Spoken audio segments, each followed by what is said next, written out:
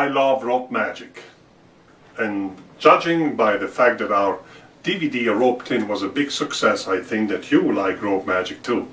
So we are taping a new DVD on rope magic, and we start with a rope effect that is a classic, is the classic cut and restored rope effect. And actually we are going to cut the rope into three pieces in this time, like this.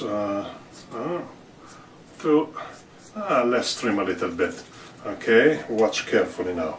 3 pieces of rope, and just by blowing on them, and the rope is totally restored.